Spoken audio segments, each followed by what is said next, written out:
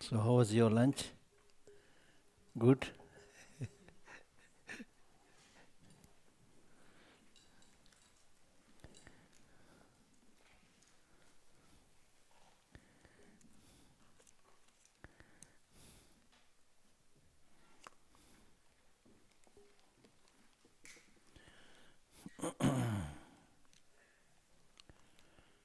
So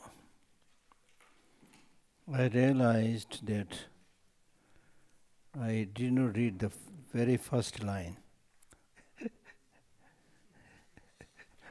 on page 7. The homage. I did discuss about paying homage, but I did not read this line. I pay homage to the foremost Venerable Lama. I pay homage to the foremost Venerable Lama. So, in Hindi it is called Batarak, whatever that means, Batarak. Batarak. So, literally translated, it is combination of two words. Jitsu, Jitsu, Lama Namla Chazol. Jitsu. J means Lord, principal, foremost. Right? So here the Lama is called the foremost one in terms of his spiritual practice. Chun means the one who practices what he teaches, disciplined one. So it has been loosely translated, Venerable Lama, whatever, but the meaning is somebody who is very high in terms of his knowledge and also in terms of his practice. So I pay homage to such a Lama. The Lama means superior. The word Lama is something like the word Guru in Hindi or Sanskrit. In Sanskrit and Hindi, Guru is a combination of two letters. Gu, Ru. Gu means ignorance. Ru means remover. So Lama or Guru is somebody who helps remove your ignorance. And the Lama, in the true sense of the term, the Tibetan Lama means superior. Superior in terms of his knowledge, practice, quality. So don't call all the monks as Lamas. That's wrong. For example, I'm not Lama. I'm just an ordinary monk. So the Lamas like His Holiness Dalai Lama and many other teachers, Lamas. So here again it's a thing happening in any society, in Tibetan society also it's very confusing. So not all the monks are called Lamas. And not all those who are called as Lamas are also true Lamas in the true sense of the term. सब कुछ होता है ना, सब कुछ चलता है. So everything happens in a society, So you need to find and look for a qualified Lama. So Lama, strictly speaking, is somebody who is superior in terms of his knowledge, in terms of his practice. So a qualified Lama or qualified teacher has to have many qualifications. But he should have, whether it's a Lama or a qualified teacher, he should have at least 3 main qualities. One, he should be, the most important quality is he should be compassionate. We have been talking about the importance of love, compassion, and so forth. So in the case of the teacher and the Lama, he should really have that compassion for his students, for his followers, for other practitioners. He should have compassion. Because if the Lama genuinely has compassion, then there is no room for the Lama to exploit the students. It's again human tendency. When you are in a higher pedestal and privileged position, you tend to exploit people. People who are more weaker, more vulnerable, they come to you, and you get a lot of opportunities to take advantage of them, exploit them, financially, sexually, in so many ways you can exploit them, right? So the most important thing is the Lama should be compassionate. Compassionate means one who sees that all these people have suffering. So my job is to remove their suffering, not to increase it.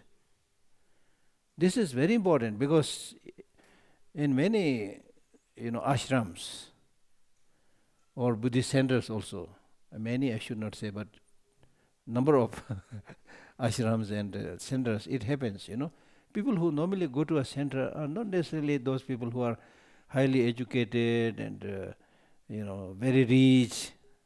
Not many of these people come, unless you are very, very renowned, like His Holiness Dalai Lama. Then maybe these people are attracted because they want to go to a similar level, That's how people think. So normally people who go to Dharma centers and ashrams are those people who have some problems in their life. Materially maybe not very rich, or, generally speaking. Of course, exceptions are always there. So they go there. Now when they go there with the hope that some of their problems can be minimized. You get the needed help. Now imagine, those same people who go there are exploited in their Dharma center or ashram also. Then it's doubly shocking, you see. It has happened. I know people who have had that experience, who came to me sharing their stories. There's no harm in telling that story. I know one nun, French nun. Later on she became a Buddhist nun and became very devoted to His Holiness Dalai Lama. At that time I was translating for His Holiness. So she would, when she is here, she would invite me for a dinner or something like that. So I go for a dinner. Then she would always say, "You are very lucky. You are very lucky. You live with His Holiness Dalai Lama. You are so fortunate. And we feel very privileged if we are able to come here once in a year or once in 2-3 years." She would always say things like that. And she told me, when she was younger, she went to ashram somewhere. She has relatively some money. So she gave a lot of money to build, ashram and more buildings, things like that. She kept on spending money. And then they wanted more money, and one day she said, "I have no money left." Then the person there said, "If you have no money, no place here. Go." I have several stories like that, which is pathetic, right? Which is not good, really. So that should not happen. So therefore, the most important quality of a teacher or Lama should be compassionate. Have compassion. Second important quality is he should have more knowledge and experience than the students. Otherwise, you can't teach. You can't share, right? Third is he should be ready to spend some time with the students when they need your time. Make some effort. So at least these three things are there. There are many more.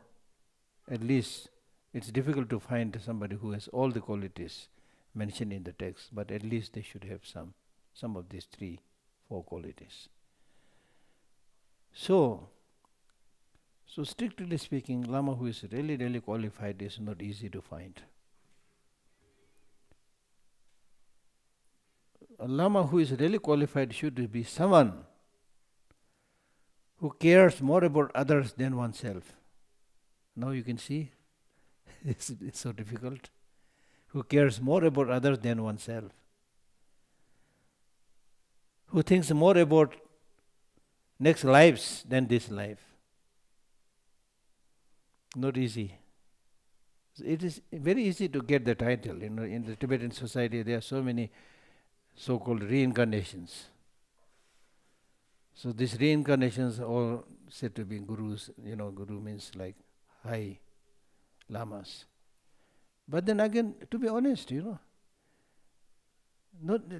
they are called reincarnations, but it's not necessary they are all reincarnations. Who selected them? Again, other lamas, other teachers. Who are those who selected them?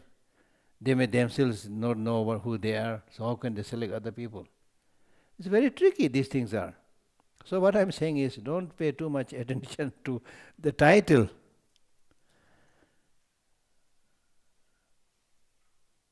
You can go and listen to anybody, it's up to you. But just by listening to somebody, they don't become your guru or teacher.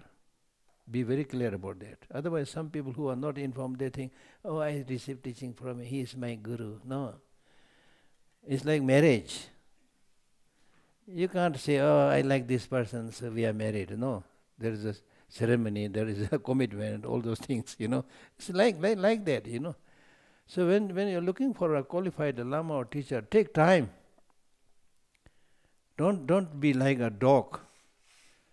The relation between a dog and a small piece of meat. If you throw a small piece of meat in front of the hungry dog, it's no time to taste. He'll immediately jump and eat this. Don't jump immediately.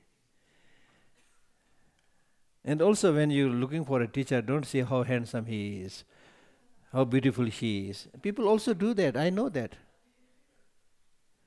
Right? There are many stories, and I don't want to waste your time. So therefore, practice what we call as 4 reliances.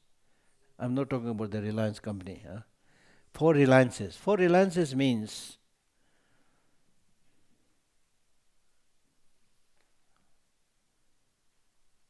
when you are looking for a teacher or teaching, the first reliance is don't rely on the teacher or the person, but rely on the teaching.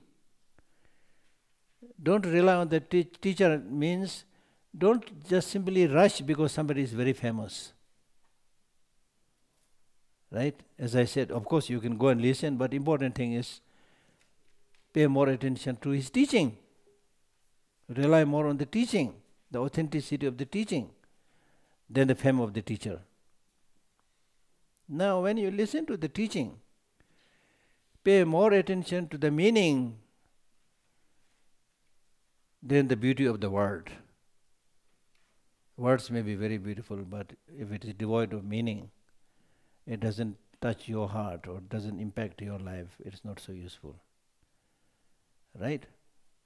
Now, when it comes to understanding the meaning,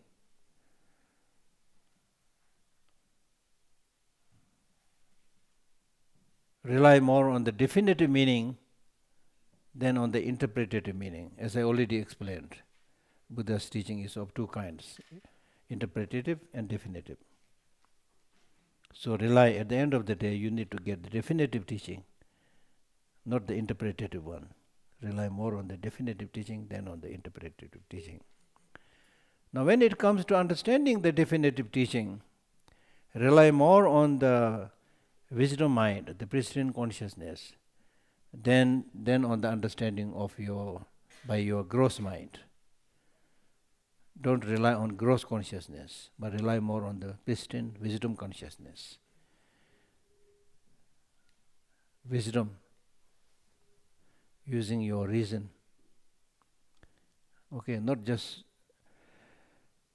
meaning that don't rely on like some superficial understanding based on your gross consciousness. Means you think about, you talk and discuss, think about, emptiness using your ordinary mental consciousness, gross mind, you will develop some understanding. But that's not very deep. So therefore meditate and try to use the subtlemost mind, the pristine consciousness as we call it, the primordial consciousness as we call it. Try to understand that subtle meaning by using that pristine primordial wisdom consciousness. Right? So these are the four reliances. Okay? Then, as I already mentioned about the importance of faith, three types of faith I've already explained. Then, students who follow the Mahayana teaching, they are also encouraged to develop the genuine faith, not the not so useful faith, I would say. For example, two types of faith. Faith developed by people whose minds are not very clever, and faith developed by people whose minds are very analytical. In other words, don't simply follow people, eloquent people, without due examination. If you do that, you will, in the long run, you will get lost. Today you listen to a Buddhist teacher, sounds good. You have no capacity to judge and analyze, sounds good, you follow it. Tomorrow you meet a Christian teacher, sounds good, you follow it. Then next day Hindu teacher or whatever, countless teachers. So what is your path? So therefore people normally ask this question, which one is better? To study all religions and follow all the great teachers, or just choose one line of thinking, one teacher? I answer it by saying that this is like going to school, When you are in a lower school, first class, second class, third class, and so forth, until 12th class, 11th class, you have many subjects. Study all the subjects. But when you grow up, study more, do your PhD, you specialize. You have very few subjects because you are specializing now. It's like that. For general practice, okay, get some inspiration from this religion, that religion. It is okay. But if you really want to reach somewhere, like I'm coming to Tushita, they are even coming to Tushita from Meghalaya, there are so many roads. So you go a little bit there, a little bit there, a little bit there. Nobody can stop that, but you will not reach here. Right? So go choose the one which is maybe quicker or safer, whatever, and continuously go and you will reach somewhere. It's like that. Right?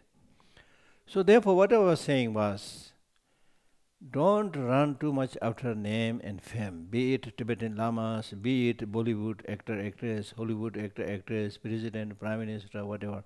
Don't just run after them because of their name. Right? People are not exactly like what you see on the screen.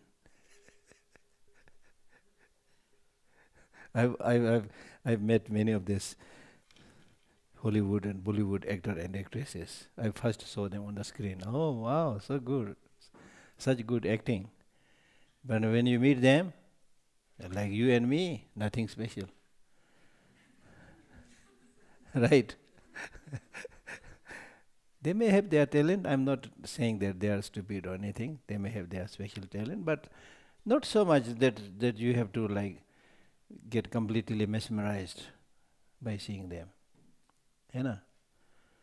Because this is what I'm saying, Your mind is making everything.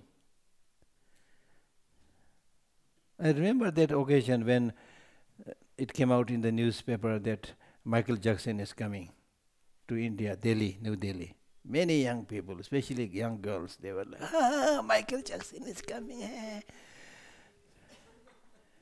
And then news came, he cancelled his visit.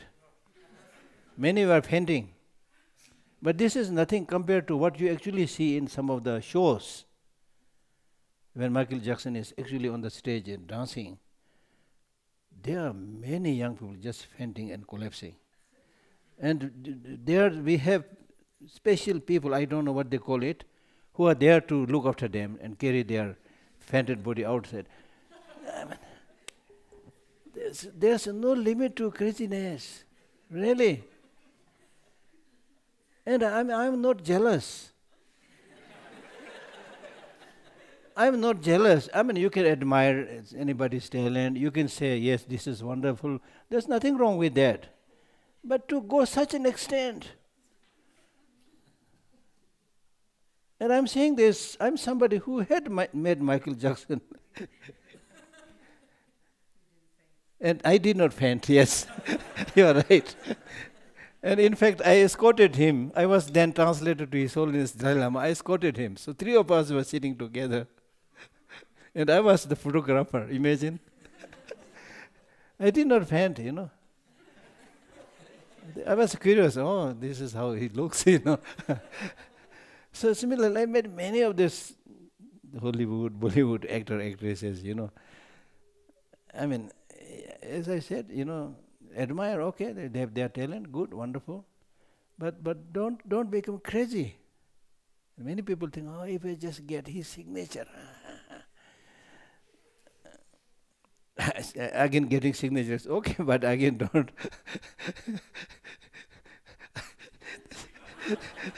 I once was traveling in South India. Happened few times, and went to a place where people, the local villagers and others, are very, very devoted. Many of them are followers of Sai Baba, So I met some of them. So I gave a talk, and after that, some of them came and asked me to put my signature. So I was putting my signature, and they were sharing. I know Hindi, so they were talking to. See the power. See, they are creating it. I know. I was just deep down. I could not help laughing. I have nothing. I know myself. People think like that. You see. I mean, always think about good things, so that way, it should be okay, but don't go to the extent so that you will be fooled by this so-called this great person or great people, you see. So that's what I'm saying. So, those who have the title Lama don't necessarily qualified Lama. Those who have the title Tulku, Rinpoche, Tibetan word Rinpoche means the precious one. And then the Tulku means reincarnation. Reincarnation means not like you and me.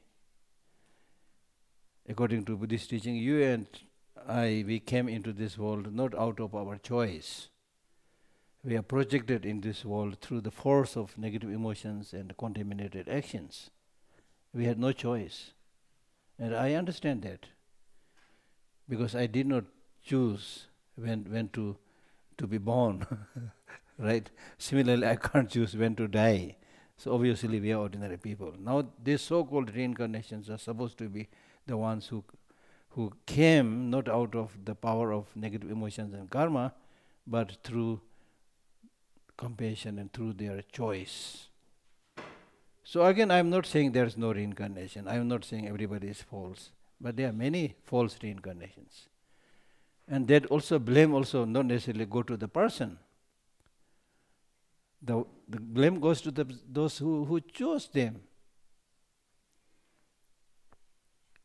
Because when you are selected as a reincarnation, then people again normally don't question. So if somebody says he's high reincarnation, everybody will think, yeah, Rinpoche reincarnation, yeah.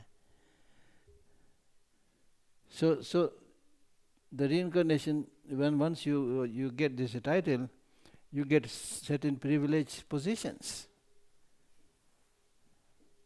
Helpers, assistants, and property, so many things. So that's why manipulative people or politicians, they choose somebody saying, this is my Lama, this is reincarnated one. So that's why when I go to, this is another joke, when I go to teach, I used to go to teach in Israel and Russia and America of lately, not much before. I traveled with His Holiness many times. Singapore, things like that. So sometimes I jokingly tell people, you need to pay me double or triple than what you give to the so-called lamas. Because the so-called lamas, they can't teach in English. They teach in Tibetan. They have a translator. So which means if it is teaching for 1 hour, they are actually teaching half an hour. Half an hour for translation. Then they have attendants, maybe some cases 1, some cases 2, 3. So when you invite them, you need to pay for all their tickets. And also maybe little better hotel or things like that. So I jokingly tell them, I need to get all this money. You can put me in a simple room. This is an ordinary monk. But you should compensate those other things. This is a joke, But I'm not trying to bring down the fame of Lama or reincarnate things like that. But all I'm saying is we live in ordinary society, right? So we need to be careful. Don't just run after name and fame. That's all I am saying. Of course, I have high regard for great lamas and real teachers, and not only teachers, but ordinary people. Among ordinary people who may have no title, no designation, if you look closely, some of them are better than lamas and teachers. It's only a question of recognizing. So our job is to pay respect to everybody to everybody in general, and especially those who have these great qualities as an ordinary person. They don't announce, they don't make it a big issue, but they are doing their work silently. So that's really great, right? So here you should understand the meaning of this. Lama Namla Changso, I pay homage to the foremost disciplined lamas. That's the meaning. Okay? So then we already read the first verse. I will explain as well as I can. This is again when he says I will explain as well as I can. This is a statement of humility. He can of course explain it very well, but he says I will try. So the essence of all the teachings of the Buddha is renunciation, because if you don't develop renunciation, if you don't develop bodhicitta, if you don't develop wisdom, wisdom realizing emptiness, you won't reach anywhere. So the meaning is all these 3 lines should be applied to all the 3 principal aspects of the path. Because the purpose of your study and practice is to become Buddha, to completely get enlightened. To get completely enlightened, you need 2 things, very important. Bodhicitta, the heart, and wisdom, understanding emptiness, the head, the knowledge. Right? Now this development of the heart, generally speaking, must be based on development of the head. That means when you use your head and wisdom and analyze and see the vulnerabilities or fragilities or sufferings of people, then you develop the heart, compassion. Yes, I must do something. I must do something. I remember His Holiness Dalai Lama once. I was as the translator sitting on the side. There was a big table in front of us. Then there was somebody there. I was there as translator. His Holiness was here. So he was explaining about the need to develop this compassion with wisdom. If you don't have the wisdom, you don't see the reality. And when you don't see the reality, you can't develop compassion. Then he gave an example by saying that, for example, on this table, if there is a few drops of water here, and then there is an ant here who is very thirsty, and the ant is going, searching for water. He goes like this, comes very close to the water, and then turns back and go. That's what they do all the time, So it's like this. When we don't have the wisdom, there may be many things which is easily achievable, but we will turn away from it. So therefore, the reliable compassion, loving kindness must be developed based on knowledge and understanding, not out of faith. Not out of faith. And then all these qualities related to the heart, like loving kindness, compassion, bodhicitta, these are very, very important, but they don't have the capacity to uproot the root cause of suffering, ignorance. Right? So that you should understand. We'll talk more about this later on. Okay, so you need 2 things, bodhicitta and wisdom, understanding, emptiness. But you will not develop bodhicitta, wisdom, understanding, emptiness unless you have seen the fragility and limitations of this cycle of existence.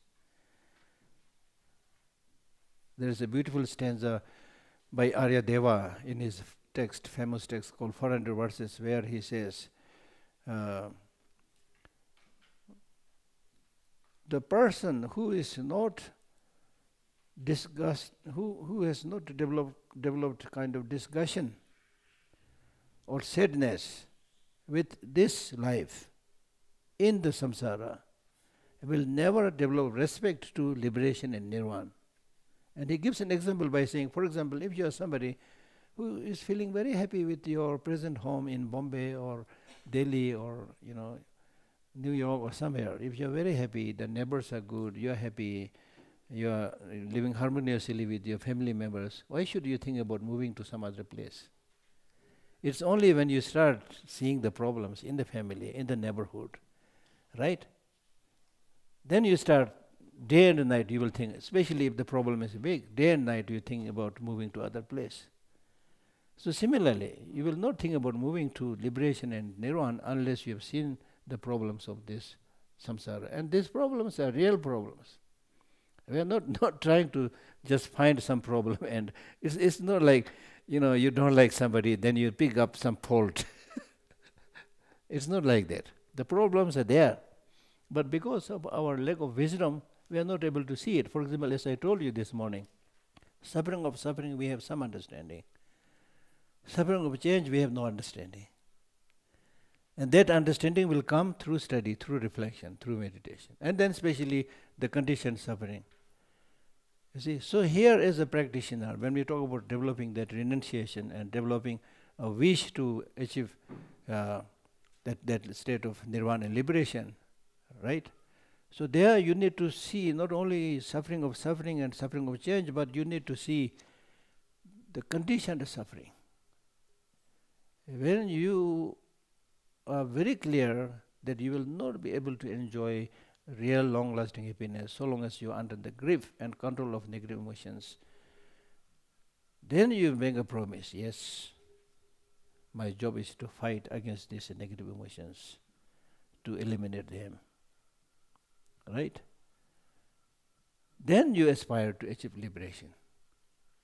How nice if I'm free from this. Everybody wants freedom, right? Everybody wants independence. The independence that we are talking in terms of politics, in terms of independence of country, this is like very false meaning of freedom and independence. I mean, you may be living in an independent country, but how much suffering is there in that so-called independent country? So long as you are surrounded by people who bully you, who exploit you, who discriminate you. Now what do you mean by living in an independent free country? Right? So the real freedom, independence will not be there unless you get rid of these torturers, the oppressors, the negative emotions. You may be sleeping in a 5-star hotel.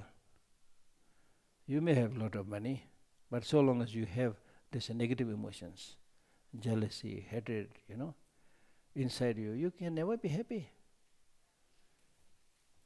As the 7th Dalai Lama in one of his very famous prayer, he says, the people at a lower level, they always suffer because they are enslaved, they have to work like anything, day and night. They have no choice, right?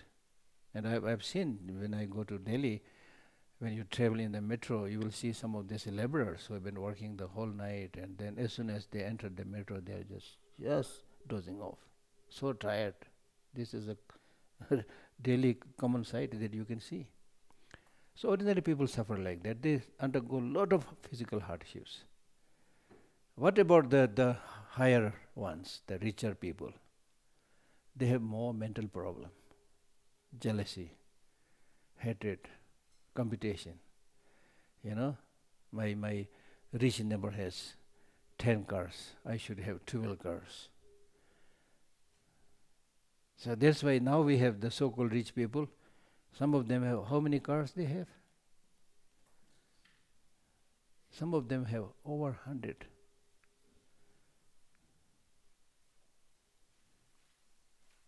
I've been watching all these so-called rich people. I've been, even studying what kind of luxurious wealth they have at their disposal. Unbelievable that just one person is a whole nation. One person is a whole nation.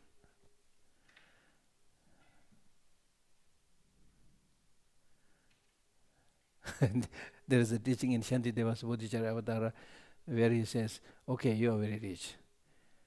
Now, because you are rich, the pot where you should vomit should be made of gold.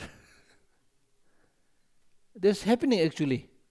You drink from the silver and golden. It's happening today. This is all stupidity. Never think about death. Never think about it. I mean, just drinking from the golden bowl and silver cup doesn't mean you will never die. Again, I am not jealous, but but it's not useful. Useful. If you are rich, okay, but share a little bit your wealth to so many people. Make so many people. You can, if you are rich, you can make so many people happy. Your fame and name, if you want fame and name, it will come naturally, automatically, and in the true sense of the term, not the flattery that you get when you get high post. Right? So, okay, next line, next verse. Exhorting the disciples to listen. Asking the disciples to listen. Exhorting is a very strong word. Exhorting the disciples to listen. Those who are not attached to the joys of cyclic existence strive to make meaning of their leisure and opportunity, rely on the path pleasing to the conqueror. Those fortunate ones listen with a clear mind. So this is, he makes his promise saying that I will compose this text, and in fact he has written this. Now he is asking the fortunate disciples to listen to it. Fortunate disciples, those of you who are listening, including me, we are fortunate. Even if we are able to spend 1 day, 1 hour listening to such a text, from the Buddhist perspective, we call it fortunate person. You cannot make your life better than what you are doing right now.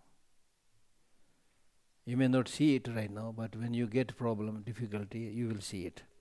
I'll tell you a story of one Western nun who came to see me some years back. And she said, Geshe-la, I have been living in Dharamsala for many, many years, and I don't see any spiritual progress. What should I do? Then I said, go back to your country. That was a little bit blunt, right? I said that with a meaning. So she may not have liked what I said, whatever. Anyway, she left. Then after some time, I don't know how many months or something, I don't know, she came back and she said, Geshe-la, thank you. I said, what? When we met, I told you this and you said, go back to your country. I didn't understand, and now I understood. I said, how? Because when in Dharamsala, I thought I am not making any spiritual progress for so many years living here. When I went back to my country, I was able to clearly see why people are doing all these things, all these useless things. I was able to clearly see the progress I've made. You see? So therefore, many of these things that you are listening to right now may not seem very impactful or something like that, but try to at least some of those points which you felt is useful, impactful. Remember that it will help you. Because at the end of the day, unless you have these inner resources to pull out, nobody can help you. Nobody can help you. So help yourself to help others. Help others to help yourself. That is the law. So your helping others is not a sacrifice that you are making. It's actually good for you. Help others. Helping others is helping yourself. And helping yourself is helping others. In my case, for example, I helped myself, and that way I helped my family. For example, at a very young age, I went to school. Then I went to monastery. So I could not help any of my parents. My father died when I was very young. Mother also passed away when I was in a school. Then I had a lot of other, very close relatives. I could not help any of them. So when I was grown up and studying in the monastery as a monk in Dharamsala, very often I used to think I could not help them.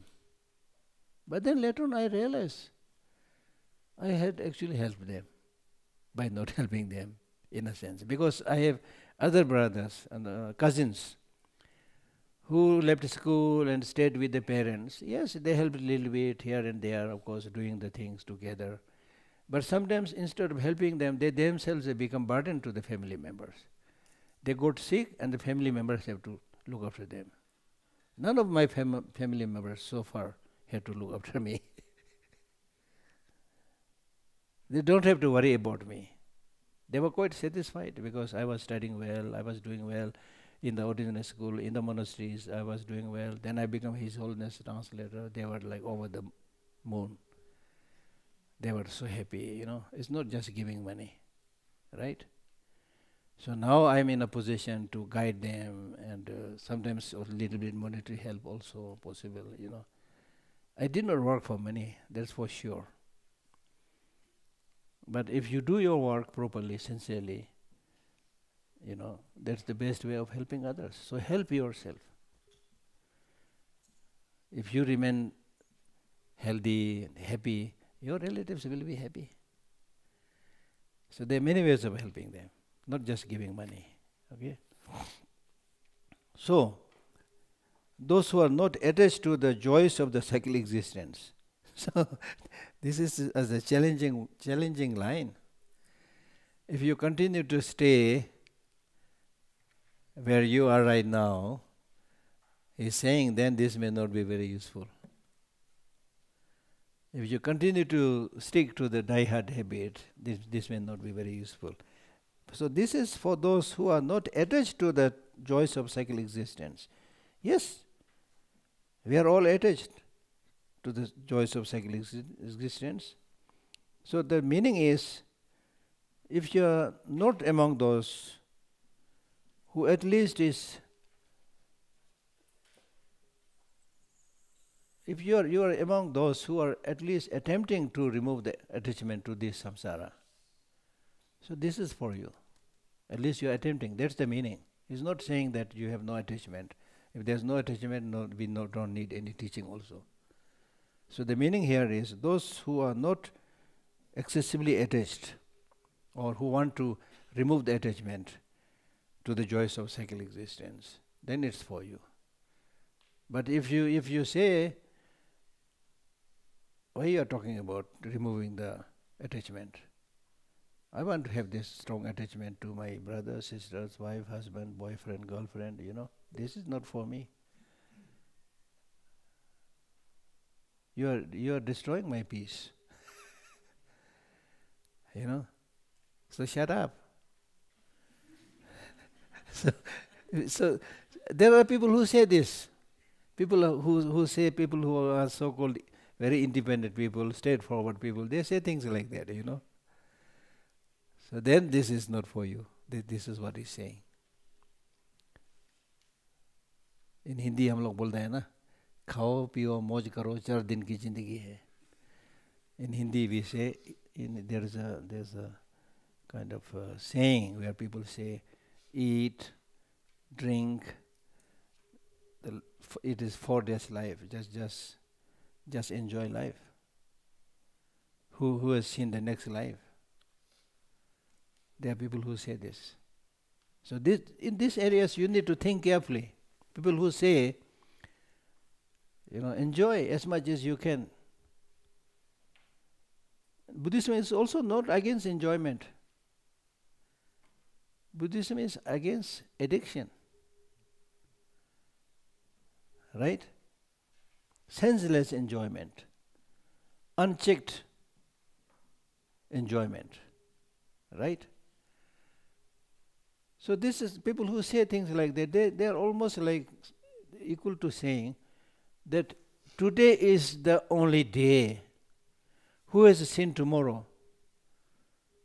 What is the guarantee that you will be here tomorrow? Right? Is there any guarantee? If I ask you, can you please, those of you who think that you will not die tomorrow, can you please put your signature? I'm sure you will come here and try to be brave and put the signature, but at the same time, I'm just putting the signature. I'm not so sure, right? So you're not so sure, but still you think there will be tomorrow and you work for it. And then also tonight when you go to bed, there's no guarantee that you will wake up tomorrow morning. Right? So death is like that. Death is like a little bit longer sleep. But the continuity of mind will be there.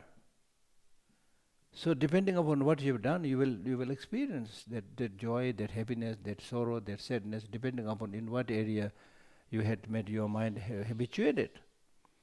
Right? So therefore we need to think about future lives. Or at least not necessarily future, but future means not necessarily after death. Future means tomorrow. You have to think about tomorrow. You have to think about next month. You have to think about next year. Right? Because even if you physically die, in many cases we will live for many, many years, I pray. But even if you physically die, your mind will not disappear into nothingness. Although this is a delicate area, not easy to prove, but now there are many people who came up with evidence of past life. If there is a past life, there will be future life. It's recorded. People who remember their past life, thousands of people who remember their past life have been recorded scientifically. There is a scientific community in New York who do this research all over the world.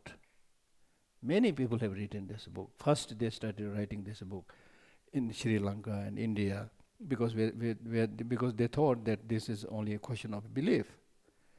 It may not be there in the West. So later on they did the same experiment in the Western countries. They found people who remember the same thing. And my own institute, Library of Tibetan Works and Archives, interviewed some young people who said they remember their past lives. It's very convincing. There was a very young little girl who people say she remembered her past life. So we interviewed her. And we found that even as a little girl, she is always thirsty. Wanted to drink water. Very unique. Always thirsty. And she remembered in her past life she was a drunkard. And there was another girl who was, as soon as there's rain, she gets very scared. And she remembered her past life. She said in her past life she went with some friends to the water to swim, and she drowned there and died. Even more convincing than that was there many stories like that. There was one young girl who remembered her past life. I think that may be probably in the West somewhere. So she remembered that in her past life she was shot by somebody and killed. The bullet hit here and came out from here. She remembered that. And in this very life she had a bulge here and bulge there. Not only she remembered the life, but she also carried the symptoms, the physical remnants. This happens because if you die a natural death, there is less likelihood of remembering past lives. But if you die through accident, there is a span of life which you are supposed to live. And then before you finish the span of life, there is a car accident, shorten your life, then the remaining part of the drama has to be played again. So there are many interesting stories like that. I invited one of them during a conference here in Dharamsala. We have the recordings of his talk, and I have several of the books published by them. So how is it possible? In Punjab, you may or may not remember, there was one girl. She remembered her past life very clearly. She remembered her parents also, their location, their name. She always said, I want to go to see my parents, to the new parents. She said, I want to go and see my parents. So she was always saying things. So out of curiosity they took, and she was showing the road, the path, this way, not here, no, here, there. She finally goes there. She remembered name, everything. Parents were still alive. So she had parent of this life and the past life. And His Holiness the Dalai Lama, when hearing this, she sent people to interview her, and then later on she also came to see His Holiness. Many cases like that. So how do people remember past life? Because when you die, you destroy your brain and everything. So the possibility is your imprint, habit that you have left on your mind, and the mind continues and remember those things. And among the qualified reincarnations, there are people who remember their past life very well. If you read His Holiness the Dalai Lama's My Land and My People, how he was recognized. When he was recognized, there are many interesting things, but one thing that they did was, on a big table they put 16 different articles looking similar, 2 drums, 2 walking sticks, and things like that. 16 different articles looking very similar. And they asked this little boy, His Holiness Dalai Lama, to recognize it. He recognized everything perfectly, except the walking stick. With the walking stick, he first picked up the wrong one, looked at it carefully, then put it back and take the right one. And then later on, when people tried to find out why he made this confusion, he found this walking stick was also with the 13th Dalai Lama for some time. Many interesting things like that. So this is not fabricated, His Holiness is still alive. Right? So these mysterious things are also there. Many mysterious things. And then also there was a story of a Tibetan Lama who was caught by the Chinese army. And he was being taken to some other place. He was on his way. Suddenly there was a kind of, what do you call it, tornado? Small cycle of wind with the dust. And when this tornado vanished, stopped, the Lama also disappeared. It has happened only some years back. No, I'm not talking about like 100 years back or 10,000 years back, things like that. Then there was another very interesting Lama practitioner. He was caught and he was to be shot during a struggle session. So when he was about to be shot, the Lama said, I have one last request. And then the Chinese soldiers or whoever, the custodian, they said, okay, what is your last wish? He said, I want to do a prayer, short prayer. He said, okay, do your prayer. Then he recited this prayer. And then after he finished the prayer, without any sign of fear and worry, he said, okay, I've done my prayer, please shoot me. And the prayer, what he said was, I invoke the compassionate Lama.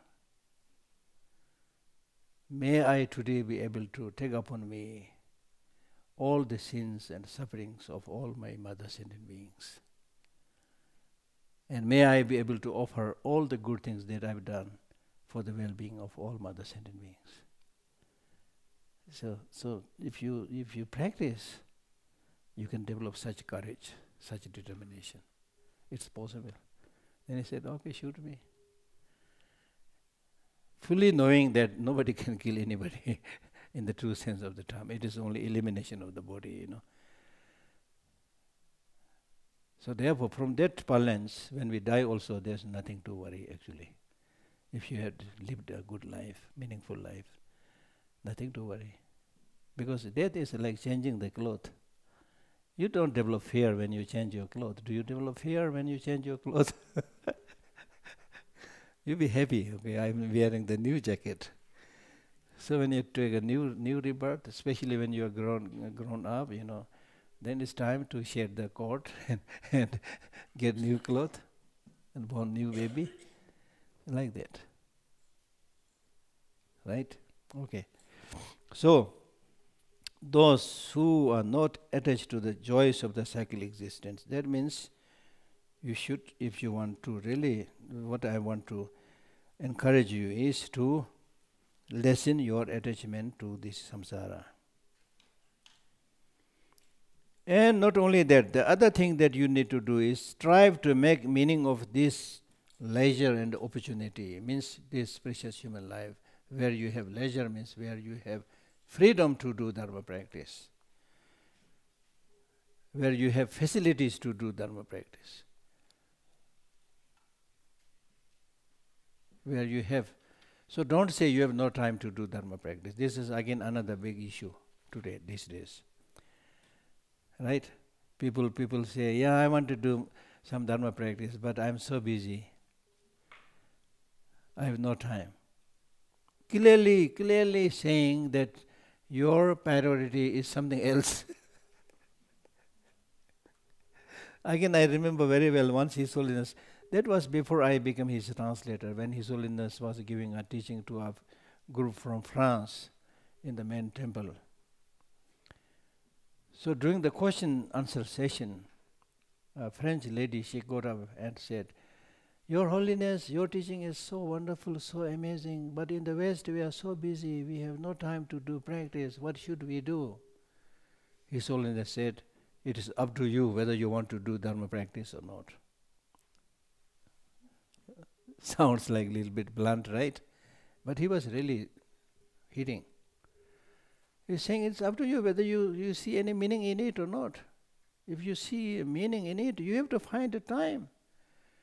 Football players find time, musicians find time, everybody when they have the interest they find time. I've seen people who are so interested in playing football, even when they're on the deathbed, they're like try to kick the football under the bed. Right? Right? So you need to see what is important. Right? And we are not saying you don't work, we are not saying you don't get divorced, we are not saying that. We are not saying that. What we are saying is, spend some time. And His Holiness's advice is 50-50. Meaning 50% for this life, 50% for next life, 50% for material collection, 50% for spiritual accumulation. Right? And then here you need to think carefully, which one is important, more important, your mind or your body? Huh? Both. This is a diplomatic answer. Which one is important? Exactly same? Or in other words, I should ask the question, which one has an upper hand? Who is the boss? That's what I'm saying. I said this yesterday also. Because one that controls your life, your body and everything is your mind. Right? So therefore that boss, the mind has to be good. If the boss is good, president is good, prime minister is good, then he will take good care of the citizens. So the mind is very important. But it is the mind which is neglected most of the time. For the body, we are not good, but we are trying our best to clothe it, to feed it. We are not good, as I said, we eat junk food and things like that. So here also we are not very great, but we are trying our best, at least some yoga, some meditation. But for the mind, generally speaking, I'm not talking to your group, but in general, for the mind we don't do much. So much of the problem that we experience in today's world is clear indication of starvation of human mind. Starvation of human mind. Right? Okay. So, strive to make meaning of this precious human life. You may not get such precious human life again and again. At least from Buddhist viewpoint. So seize this opportunity. How much of the time you already spent? And of the remaining period, Nobody knows how long you are going to live. Even if you live, again you have to sleep the whole night. Then in the day, so many areas where you can get distracted, food, clothing, talking, chatting, walking, so many things. There's really not much time. But I'm not discouraging. But if you get the essence, like these three principal aspects was for the path, and even for like, say 20 minutes every day, you have to make that kind of dedication. At least I'm saying 20 minutes every day, I will study 3 verses and understand the meaning properly and relate it to my life. I'll practice it. Like for example, in my case, I memorized the whole text long before. I mean, not the commentary, the root text. And I'm not one of the best practitioner. So whenever I have problem, for example, when I have to give a talk or when I have a personal problem, things like that, then I recall some of these verses. So useful. So you don't have to memorize the whole text from the beginning to the end. But for example, as I said, if you don't have, probably it's a good, those of you who really want, we have some extra copies also, this Shanti Deva's Bodhicharya Avtara. So possess one of those books and memorize some of the verses, or at least remember the meaning of some of the verses. For example, in Shanti Deva's text, there is one verse where it says, if it is something you can change, no need to worry because you can change. If it is something you can't change it, no use worrying because you can't change it. Things like that. Things like that. It will help you tremendously. Right? So it's important. So be tactful and clever. Strive to make meaning of the leisure and opportunity. As I said, you should understand what is meaning of human life. Is human life only for eating, sleeping, and having sex? Or more than that? We are human beings, not animals. Animals also do all those things. They also fight. They also look for food. Right? They also have their mating seasons and things like that. So we have this big brain. The brain is over 1 kilo, more than 1 kilo. The weight of our brain is more than 1 kilo. So why you carry this heavy brain all the time without using it? So use it. Use it. And find out the meaning of the special way you can fulfill the meaning of your human life, which no other animals can do. Right? So if you are the one who wants to remove this attachment to the samsara, who wants to make your life meaningful, then you should rely on the path pleasing to the Buddha, the path of the 3 principal aspects of the path that we are reading. Rely on this path taught by the Buddha. But to Tsongkhapa, this was taught to Tsongkhapa by Manjushri. Manjushri. So this reminded me to teach you a Manjushri mantra. Manjushri mantra. I mean, just recite this, very interesting. As I read this morning, it is said that the 2 most powerful ways of developing wisdom oneself are to study these profound sutras and to meditate upon Manjushri. I read this earlier. Then it says, it is the custom of Tibetan school children and also of monks and nuns to recite the mantra of Manjushri the first thing each morning. We used to do that when we were in school. As soon as we wake up, then we used to recite this mantra each morning, and to repeat over and over the seed syllable D that embodies the essence of his wisdom. So that is, now repeat after me. Om Ara Pacha Nadi. Om Ara Pacha Nadi. Om Ara Pacha Nadi. Omarabasa Nadi, Omarabasa Nadi. Then we recite Omarabasa Nadi, di di di di di di di di di di di di di di. Don't say this. Omarabasa Nadi.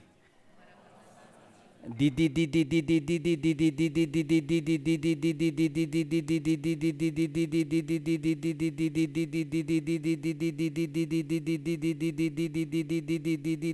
di di like that. You should see without stopping how many D you can say in one breath.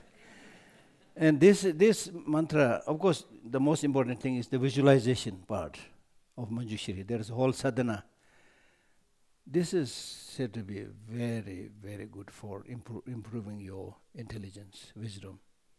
And the recitation of this word, you can already feel it to some extent. D, saying this, it will sharpen your tongue. You become very eloquent. D, D, D, D, D, D, D, D, D, D, D, D, D. So I may be exaggerating a little bit. Perhaps due to this, Tibetans have a very good tongue. They learn different languages quite nicely. Huh? We did that in Tibetan class. Okay, okay. Yeah, yeah. So you become clever and yeah, yeah. Yeah, like that. Omarabasana di di di di di di di di di di di di di di. This is what we do in the morning. Right? So these are interesting things. Then another thing that you requested yesterday to recite a line from Tsongkhapa, praising Tsongkhapa. So this also we will do. Because this text is written by Tsongkhapa. And who is Tsongkhapa? Tsongkhapa is somebody. For example, here it says, just to get an idea, during China's so-called Cultural Revolution, when the Red Guards wreaked their greatest destruction in Tibet, among the many priceless treasures they desecrated and plundered was a tomb at Ganden Monastery near Lhasa.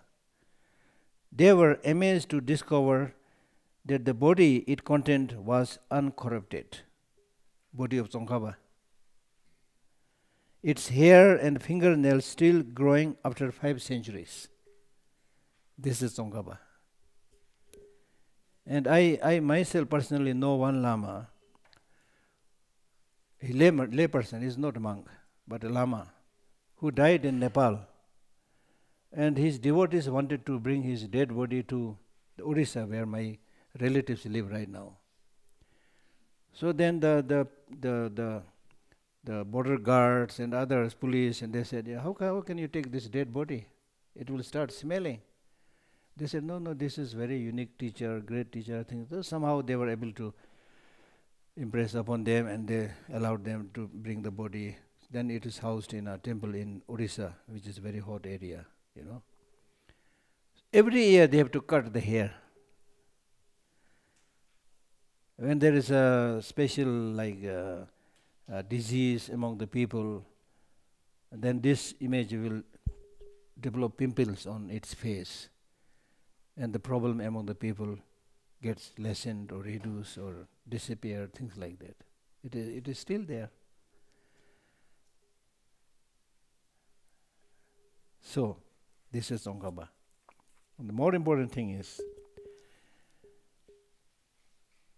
these were the remains of Lama Tsongkhapa, who lived between 1357 to 1419. One of the outstanding figures of Tibet's long and illustrious religious history. The story of this remarkable yogi, teacher, and prolific author begins at the time of Shakyamuni Buddha 2500 years ago. On one occasion, a young boy offered Buddha a conch shell, his previous life, Tsongkhapa's previous life. Conch shell, symbol of propagation of Dharma, the sound. Buddha then prophesied or prophesied? Prophesied. I don't know. Prophesied. I used to say prophesied. Prophesied. Because whether it's Tibetan, English, or Hindi, it's so easy, so problematic.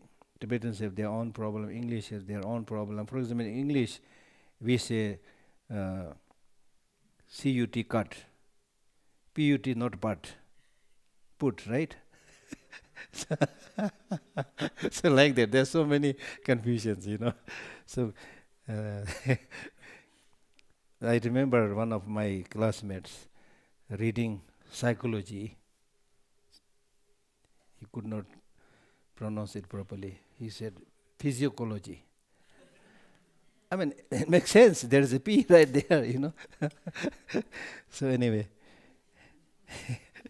so prophesied to his close disciple and attendant Ananda that in the future this boy would be reborn in the snowy north, that is Tibet, where he would found a great monastery. I mean, this is prophecy made by Buddha, and which he did later on. Great monastery, offer a crown to a sacred Buddha nature, and be instrumental in spreading the Buddhist Dharma. He also predicted that this future incarnation would be known as Sumati Kriti. Lobsang Thakpa is his name, even the name. The Tibetan for which is Lobsang Thakpa. More than 1,000 years later, the great Guru Rinpoche, Pema Sambhava, predicted that a fully ordained monk by the name of Lobsang Thakpa would be born in the east of Tibet near China, and this bodhisattva emanation would attain the complete enjoyment body of a Buddha. So it's full of like such, predictions and things like that. So many things. And then, so we were like thinking about repeating this praise to the Tsongkhapa. So repeat this after me. Avalokite Shivara, great treasure of objectless compassion. Manjushri, master of flawless wisdom. Vajrapani, destroyer of demons without exception. Tsongkhapa, crown jewel of snowland sages. Lobsang Thakpa, at your feet I make this supplication. So meaning that he is an embodiment of all the three. Avalokiteshvara, the deity of compassion; Manjushri, the deity of wisdom; Vajrapani, the deity of power. Huh? Huh? Mixama. You teach them later on. Okay. So, rely on the path pleasing to the Buddha. So if you practice this path, the three principal acts of the path, this is the way you can please the Buddha. Because this is the way to please the sentient beings. And as I said yesterday, the way to please the Buddha is please the suffering mother sentient beings. So if you do this practice and develop these three principal aspects of the path, you are the really fortunate one. So those fortunate ones, so those of you who are gathered here, you are fortunate ones. I am very thankful to you and to Tushita for giving me this opportunity, because otherwise I don't know how I am spending my time in the office, So once in a while, I also get this sojourn kind of, where I pretend as teacher, but basically I'm learning, So thank you. Fortunate ones. Listen with a clear mind. That means listen with a clear mind means when it comes to doing good things, you should always be happy. When you are coming for the teaching, come 2-3 minutes earlier. When the teaching finishes, don't just quickly run. Okay, the teaching finished. Little bit sad. Little bit attachment maybe. And when you come for the teaching, the text say, when you come for the teaching, come with a face, with happiness, smile. Don't don't come to the teaching session like yeah, I have already registered, I have given the money, so I have to go, No, like that. Come with a happy mind. Come with happy mind. Because the purpose of all these teachings is to be happy. Throughout your life, you be happy. And I've been, giving this commitment to people. It's not a tantric commitment, but a kind of commitment I've been giving to people, saying is, after attending all these teachings, you should make a commitment and say that come whatever in my life, I will never make my mind unhappy. Whatever may come in my life, I will never make my mind unhappy. Can you do that? Good. Not easy. Not easy, but try to do that, then you will see the difference. Because becoming unhappy is not the solution, that's what I'm saying. Normally when we face some tragedy, some problem, we become unhappy. That is not the solution. Happiness is the solution. For example, one of your family members dies, then of course you cannot say, I'm happy. Of course, you can't say that, but deep down, no, okay, don't misunderstand. I'm not saying deep down he goes, okay, good. I'm not saying that. What I'm saying is, don't make your mind disturbed by negative emotions. Maintain the mental balance. Right? Happiness, as I said, is satisfaction. Satisfaction not because the person died, but satisfaction because when this person lived, we lived very well. Now nothing to worry. That's important, because unhappiness, crying, yelling, these are not solution. Find the solution. Right? So, the commitment is, whatever may come in my life, I will never make my mind unhappy. I will never make my mind unhappy. Right? When you become unhappy, then you can't find the solution. You can't think. Okay? So, those fortunate ones, listen with a clear mind. Listen with a clear mind means when you listen to the teaching, your mind should be pure.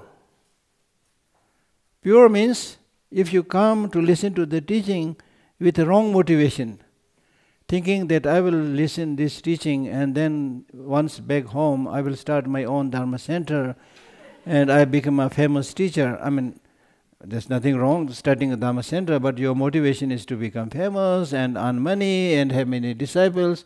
That's wrong. That's not pure mind. That's not clear mind. Right? So it should not be, motivation should not be polluted. Then also when you listen to the teaching, retain the meaning of the teaching. Don't listen from this ear and throw it from this ear. Retain it. Keep it. Normally we say it, you should not be like a pot turned upside down. You may be physically sitting at the teaching, but your mind may be thinking about your house chore, the works, the unfinished works that you have in Bombay, in Maharashtra, in New York, oh, I need to sell this, oh, I need to close this, oh, what may have happened to my bank balance, things like that. If you're physically here but mentally everywhere, then you are not here actually. Right? So therefore, you should not be like a pot turned upside down. If it is a pot turned upside down, there's no way you can put anything inside it. Now, even if the pot is not turned upside down, it is in its right position, but if it has a hole in the bottom, leaky pot, as I said, you listen from here and throw it from here. Don't retain anything. Don't try to remember anything. Then it's of no use. Whatever you put it goes out. Nothing will stay there. It should not be like that. Now, even if the pot is in its right position, it's not leaky, but it is contaminated. There are dirts inside, bugs inside. Then even if you put very nicely cooked food there, it will get contaminated and it is not worthy eating. So similarly, the wrong motivation, as I said. So the motivation should be to remove your negative emotion, to become Buddha, to get liberated, to help other sentient beings, reduce their negative emotions. That should be the motivation. And don't worry about money, don't worry about name and fame. Name and fame will come. If you do your job, name and fame will come. Money will also come. I mean, not necessarily becoming rich, but enough to survive, it will come. I've seen many people who just go for the name and fame and money and don't worry about, don't care about their reputation, don't care about what people say. They exploit, Then at the end of the day, nobody pays genuine respect to them, right? So that's the way. So therefore, listen with a clear mind. Okay. Some questions?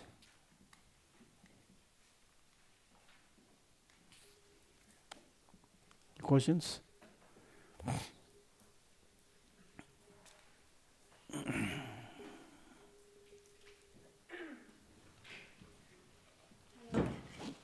Is it on? Yeah. Hello. Here. Hello. Okay, here. Okay. Hi. Okay, my question is about love. Oh. And if I feel the pull to try and follow the bodhisattva path, I still maintain a desire to have a wholesome partnership and love. And I'm trying to understand if that's an attachment I should release, or if there's a wise way to approach it, like Kalyanamitta. Yeah. But the major problem or solution is that even if you try to follow the bodhisattva path, it doesn't mean that you will immediately be able to remove all your attachment. So your attachment or your love, will be there. So you'll continue to enjoy whatever you were doing. You can't solve it immediately. But it will become more and more pure. It will not be just physical attraction or sexual attraction, things like that. It will become more and more pure. In the ordinary case, it will be more like strong obsession, attachment. But gradually, And also in Buddhism, we never say it is wrong to marry. We never say it is wrong to have children. Because if there is no marriage, no children, from where these lamas, reincarnations, monks, you see? And in fact, there is a teaching where it says a bodhisattva, through certain power, miraculous power, produce 1,000 children to contribute to the Buddha's teaching. Then also there is a story of the mother of two famous teachers, Asanga and Vasubandhu, very famous teacher. And she was a woman, and she said, unless I have some children who can do really rigorous Dharma practice, it may not be so easy for me to do all this, so I must, have children. So she married and produced these children who become really amazing, great teachers. Asanga and Vasubandhu, who wrote many, many texts like that. Right? So number one, attachment will not go away like that. And number two, this question is more or less similar question was asked to me in Russia, in Moscow, when I was giving a public talk. So I was talking about reducing attachment, things like that. Then there was a young boy who got up and said, if we are to reduce and remove attachment, then how can I love my... And I also mentioned about the impermanence and all those things. Then he said, if things are impermanent, fragile, then how can I love my girlfriend? He was really concerned. Understandable. Because normally, as I said, we have this strong grasping of permanence. With my boyfriend, I will always be with him. With my Mercedes car, I will always be with the Mercedes car. You see? So permanently I will be there. Right? So then I answered, maybe right answer, wrong answer. Sometimes I'm quite inventive, So I invented an answer. Where I said, when you realize your girlfriend is impermanent, you can actually love more than before. If your girlfriend is permanent, you are permanent, your relationship is permanent, why is the hurry? You can slowly, after 2 years, 3 years, make some love and then go away. But it's not like that. You're not sure when she is going to go away, when you are going to go away. So now is the time to love. Right? So I invented such an answer. I don't know. Okay, any other questions? Yeah.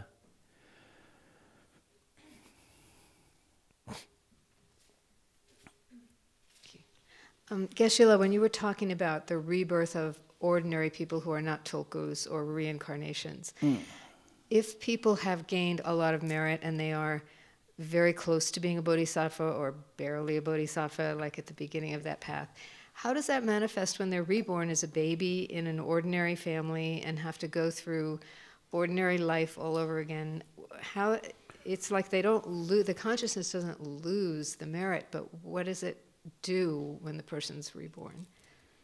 No, it's not so much about whether somebody is recognized or not. The question is whether somebody is real bodhisattva or not. Yeah. So there may be somebody who is, as I already mentioned, somebody who looks like an ordinary man, woman, don't have the designation as a lama or reincarnation, but in the true sense of the term, that person may have a very high level of spiritual understanding and practice, and she may be, not suffering at all. That's possible. Right? And then, of course, what kind of life you will get is depending upon what state of purification you have achieved. So depending upon the degree of purification, you may be born as an ordinary man or woman, but your degree of suffering will be less. Your degree of happiness will be more. So these are all different degrees, different states. Yeah. So the person wouldn't necessarily ever, I don't want to say remember, but somehow become aware that they had progressed on some kind of a spiritual path. Oh yeah. For example, take the example of Domtamba. He made a promise that he will always remain as a lay person. He will not become a monk or nun. And when Atisha came, a great teacher from Bengal, came to Tibet, highly realized, we study his text, the Bodhipat Partibam, things like that. So when there was a prophecy that they will meet and do many great things, Atisha knows about it, Domdamba knows about it. So gradually when they met each other and started Dharma discussion, dialogue, that the whole text is there still today. You can read it. They would discuss a topic and it became more and more vast and more profound. Then suddenly one of them says, okay, now we are going too deep. Nobody will understand it. Come down, let us talk about something which is easy so that people will understand it. So all those dialogues and discussions are there, written down there, right? Sometimes through their discussion, they gradually go deeper and deeper and then start performing miracles. And then one of them says, yes, I know you are the real Avalokiteshvara. Atisha says this to this lay person, Domtamba, I know you are Avalokiteshvara. You see? So you can't, as I said, you can't distinguish much about how people appear, things like that. Then we have the story of Tara Devi, who made a promise that she will always be born as a woman. Probably one of the earliest feminists.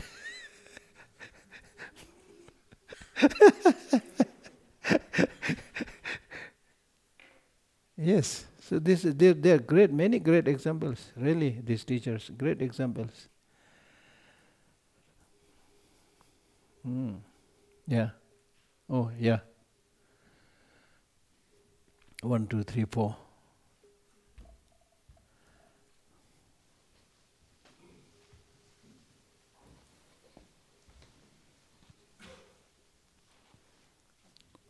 Yeah. Whoever. I'm not selecting. You just. Thank you. Yeah.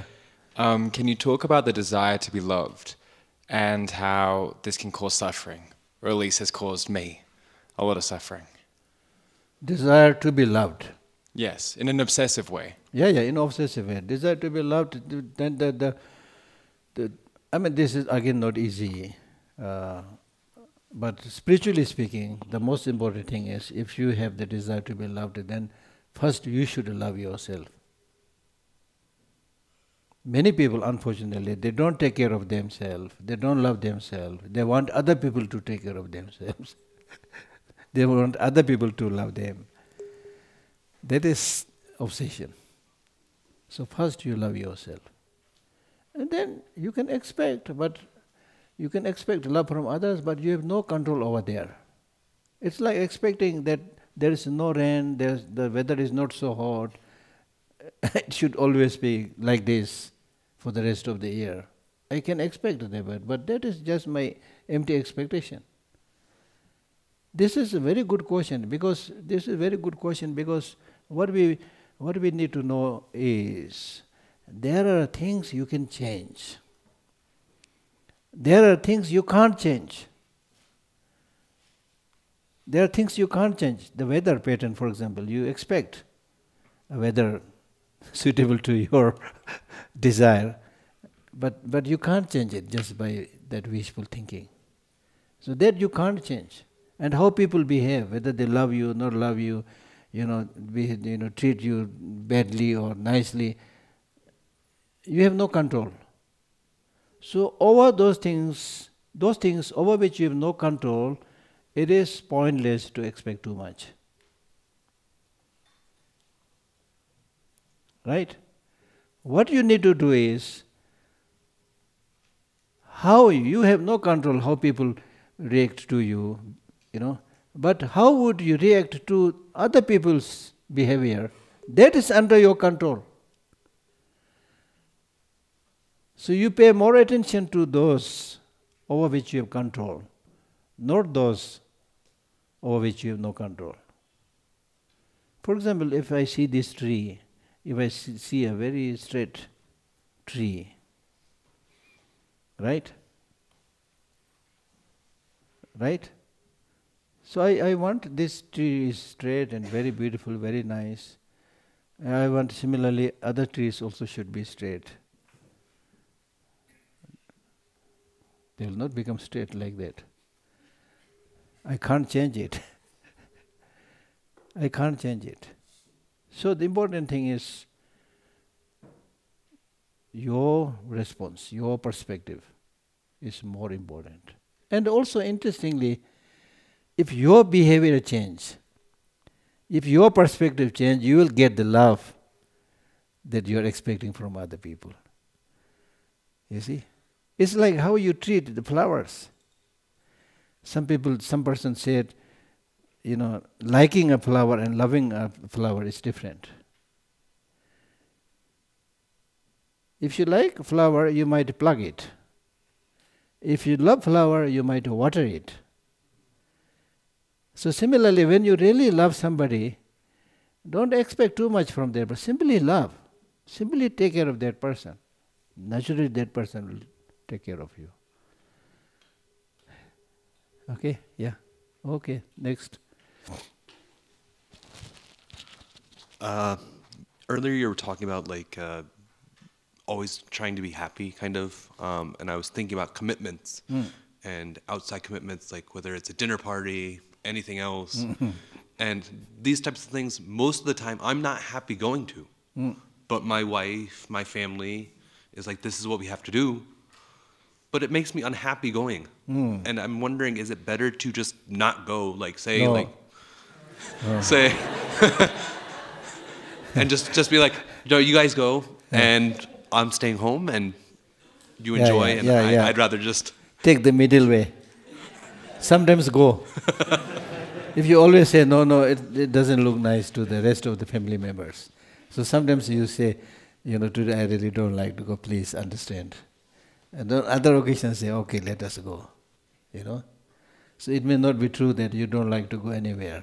I still can't believe that. Some places you might like to go.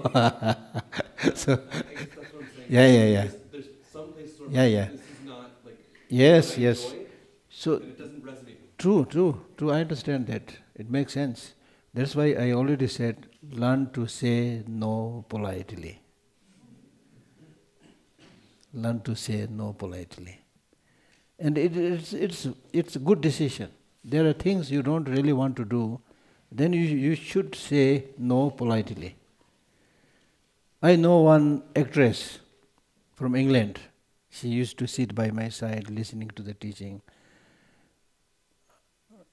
And she told me later that before she started studying Buddhism, she was always busy, socializing, going for party, things like that. She never had the time. After practicing Buddhism, she learned many of these things are useless. She started stopping many of these things. And she now says, now I have so much time to do Dharma practice. So that's it. So you don't, as I already mentioned, you don't have to go anywhere, everywhere everybody says, come up, come down, No. Okay, yes.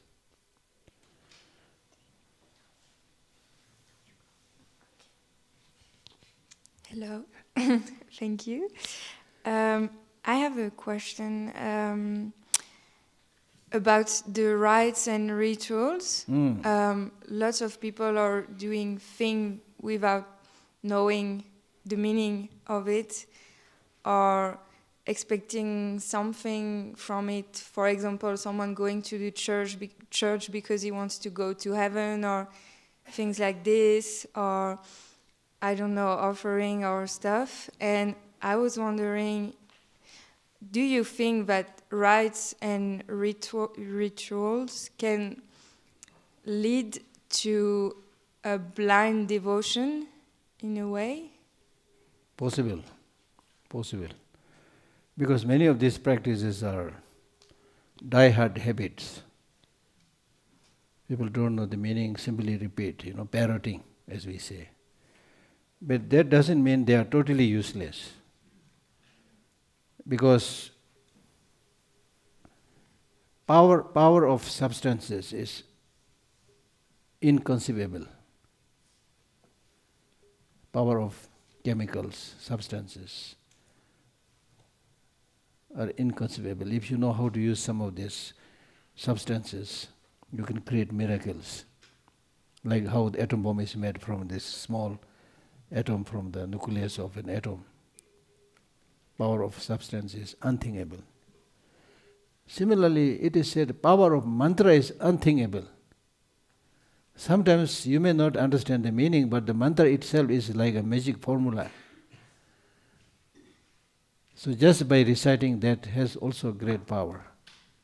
It's almost like a charged thing, magic formula.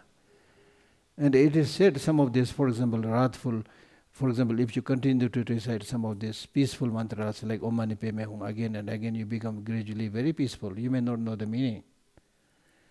And then some of these wrathful mantras, if you practice, gradually you also become wrathful.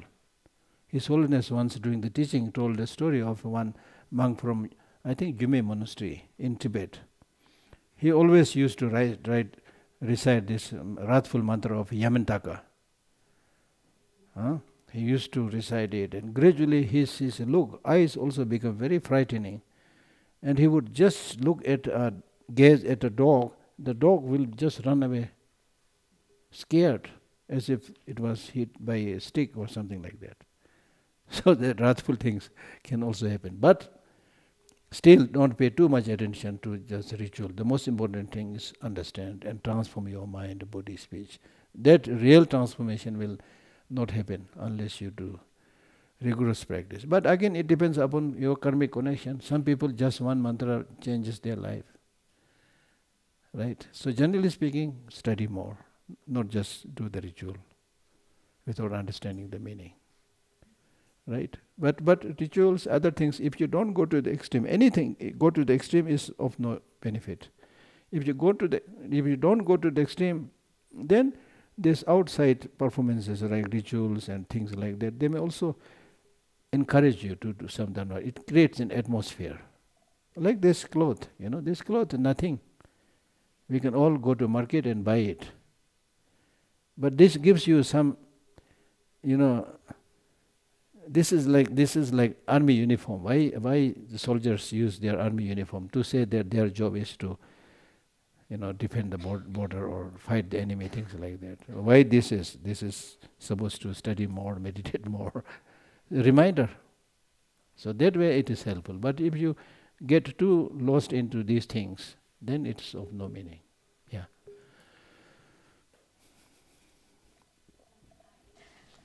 My question is regarding phenomena that we cannot control. Like specifically, I wanted to ask, let's say I get you can say a genetic disease. Mainly things that happen to us, but we cannot control them. Let's say I get a disease and I can do nothing about it, and I am dependent on medications for the rest of my life. So how do I train my mind to accept my own reality and get out of that loop of why did it happen to me? Or do the best, as we say. Do the best under any difficult situation. Don't give up. Don't give up. Because it is found. In Buddhism, we use the word karmic disease. It may be your karma. That doesn't mean you can never change it. Sometimes, even in those cases, people change it through medication, through meditation, through practice. Then the so-called genetic disease also, there's no guarantee. It is found that if your father died at age 52, because of the genetic relationship, you will also die at 52. That's what they normally say, to some extent. But it doesn't have to be like that. There's genetic manipulation can also happen, you see. So through practice, through meditation, through medicine, that gene can also change. Right? So anyway, don't give up hope.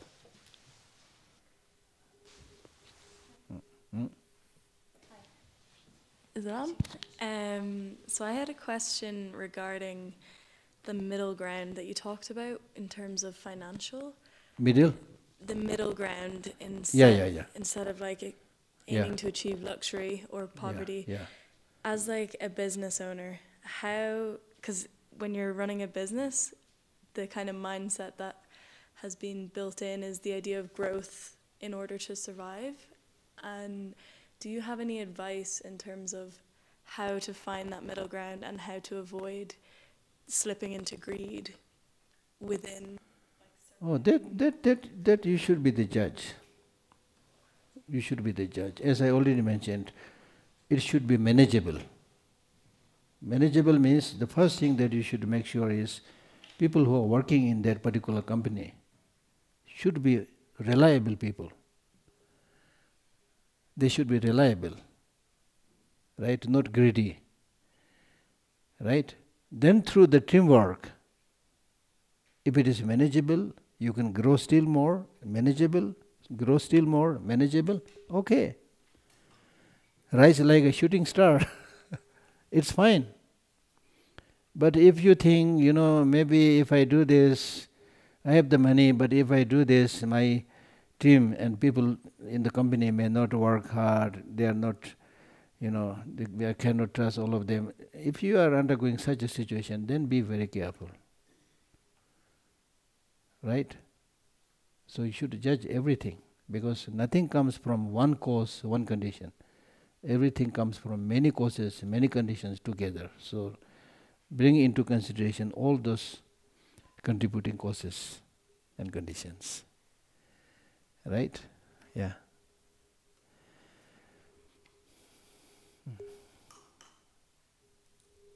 Hi. So my question is about attachment and a lot of the philosophy says that attachment is caused by something making you feel happy, and then over-exaggerating that feeling, and then wanting to obtain it.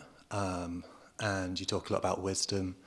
I've been in situations where I can see that it's attachment, and I can see that what I'm doing is destructive, but the connection between like my brain and what I know and my feelings and what I feel are very conflictive, and I then will do something even though I know it's not meant to, like I'm not meant to do it, or it will be not beneficial. Do you have any tips on like practices and I don't know, ways, like things that you can do to maybe like strengthen that connection between your body and your mind and get that wisdom from your head to your heart? Yeah, we have this spontaneous reaction in terms of our emotions. But then you should see whether this emotion, surge of emotion, for example, during attachment and things like that, will it lead to long-term happiness, stability or not? You need to see that. Because we are looking for more long-lasting happiness, reliable happiness, right? So that is our goal. So therefore, will this lead to that more stable relationship, more long-lasting happiness? You have to see that. If you think that is, then you have every right to continue with that. So analyze it properly. Not for immediate, sense gratification or things like that, immediate pleasure. So make a clear distinction between pleasure and happiness. Pleasure are primarily with the senses. Happiness is primarily with the mind. Right? So therefore, when we talk about long-lasting happiness, we are not talking about pleasures. We are talking about happinesses or satisfaction that you get with your mental consciousness. Right? So therefore, you should see the particular relationship or attachment, whatever you call it, if it is going to lead to long-lasting happiness or not. But as I said, it's easy to talk about, but it's not easy to remove all the attachment like that. So some kind of attachment will be there with us for a long, long time. But what we should try to do is try to develop a purer form of attachment as much as possible, more refined kind of attachment, less obsession. So then you remain an ordinary person, you get married, you have your girlfriend, boyfriend, whatever, children. So long as it's good, it's okay. Right? For example, when we talk about secular ethics, we are not talking about removing attachment. Right? So if our long-term goal is nirvana, enlightenment, then of course these things should be removed.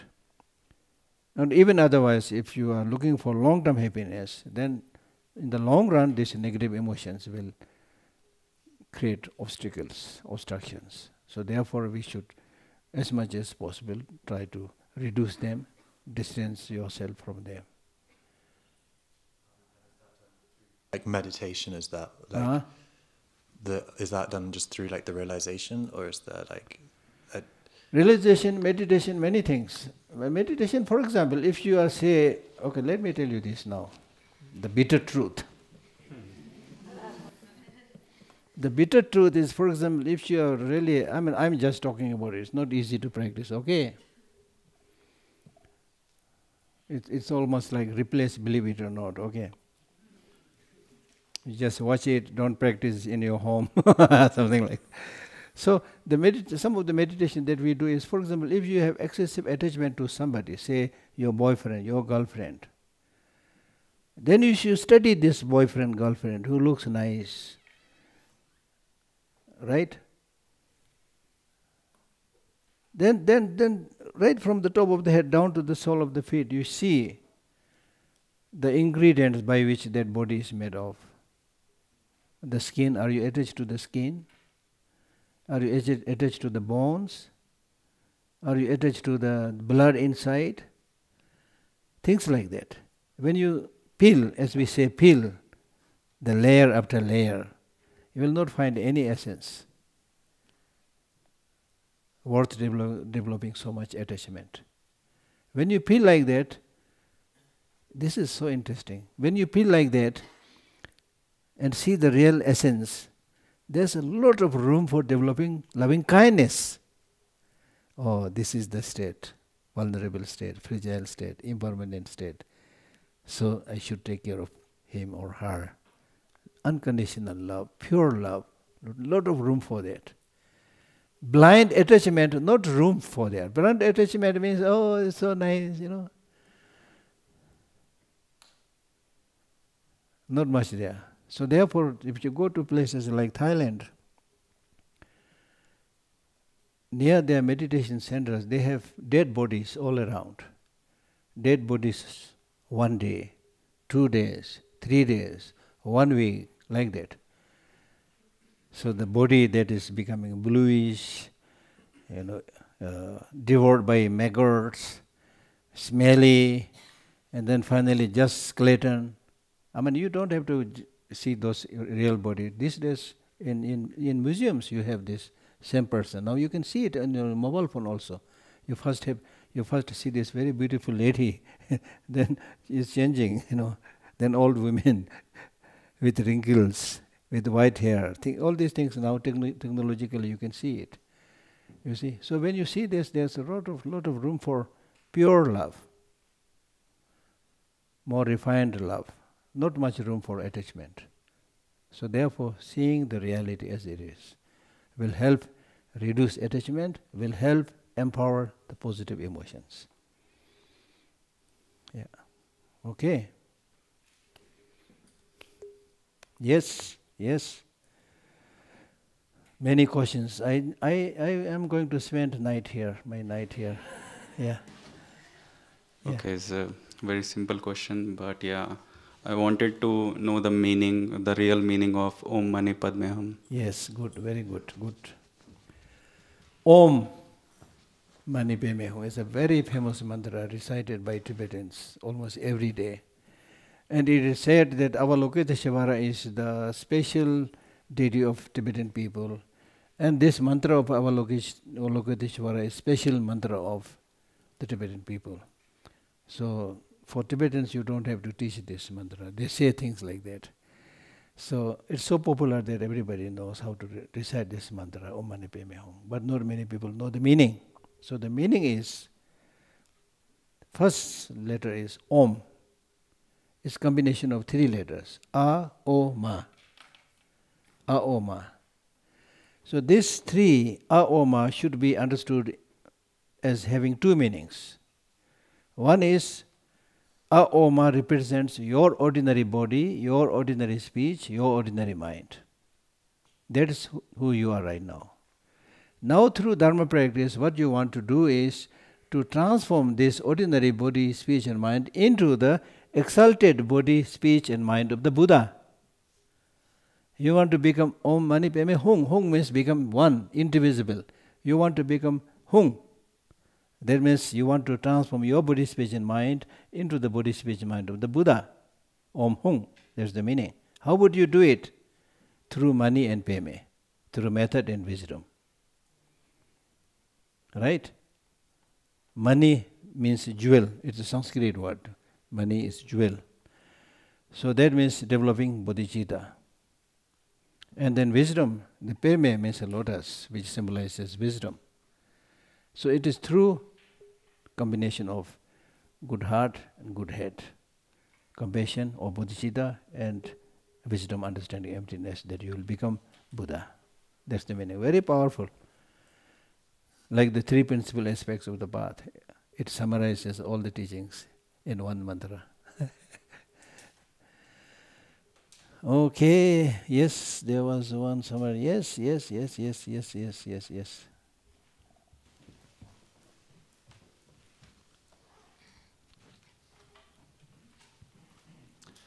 said we will die and our body will die, but not mind. So where will go our mind, and where will stay till next reincarnation? and it will be reincarnated for another body, or it can be splitted for 2 bodies? It depends.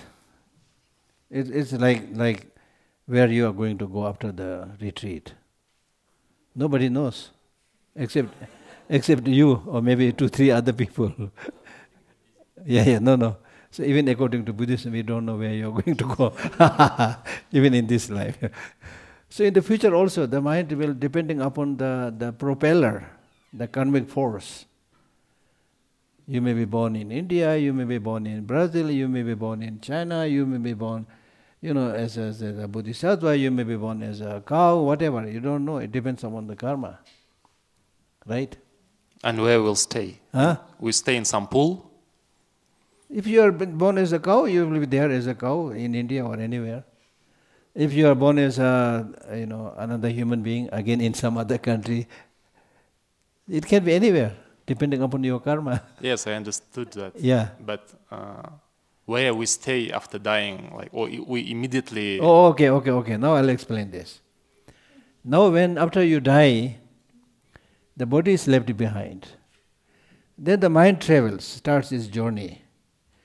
Before you are born, there is a stage in between, which is called intermediary state, pardo, where the mind is looking for just as you came here, you are looking for a place to sleep, right? Similarly, that intermediate state is looking for a place to be born. It's wandering. Then it said when it's looking for its guest house, then depending upon, there are many things, many causes are necessary.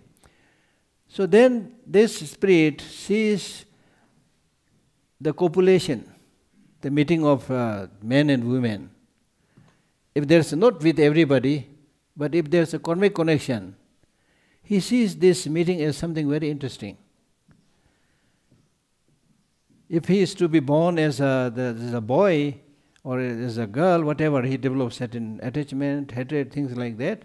And because of this, and he sees this meeting together of the blood and the egg and the ovum as a garden or something like that.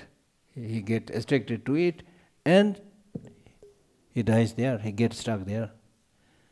So that egg and ovum coming from the father and mother becomes his body, and the spirit that becomes the mind. Then you again born and again live a life like that. So this is how it's explained. This is explained in a very precise way, which is interesting, Many of these Buddhist teachings are really interesting because in those days, at the time of the Buddha, there was no scientific instrument. But there is one whole sutra about this, which is called Entering the Womb Sutra. Try to get that and read it. Entering the Womb Sutra. So it clearly says how they meet, how rebirth is taking place, how the intermediate state goes, and then and what happens in the first week, second week, third week, how the embryo develops. Everything is explained there. Okay. Last question. Geshe La Pranam. Here. Okay, yeah. Thank you for all the answers. Yeah. My question was, if whatever is samsaric brings suffering, the physical presence of a bodhisattva or the guru or the lama, from the perspective of the student, still has a samsaric representation, right? Yes. So I'd like to know a little bit more about perhaps the levels of samsara, or how that desire for liberation creates attachment even to the guru or to the lama. Yeah, true. Even to the lama, even to the guru. Even when you do not only the bad things, even when you do good things, the good things, so long as it's alloyed with negative emotions, is called contaminated good karma. Contaminated good karma. So that also will become a cause for, rebirth in the samsara, cycle existence. That is possible. And then of course, the guru, lama, it depends who they are, They may be in one form, but their practice may be in a different form. So like that, yeah. So there are different levels of, objects of samsara? Yes, different levels. That's why in samsara, if you study this bhava chakra, the wheel of life, It's divided into 6 sessions, primarily 6 sessions, called 6 realms. The realm of animals, the realm of hungry ghosts, the realm of animals, and then realm of gods, realm of human beings, realm of the pretas, the hungry ghosts, things like that, divided into 6 realms. So depending upon your karma, you are born into different realms in the samsara. And in which realm does the bodhisattva is reincarnated, or? Human beings, normally, generally speaking. But there may be some bodhisattvas who are in the form of animals to help others. Yeah. Okay? Thank you so much. Okay. See you tomorrow. Thank you.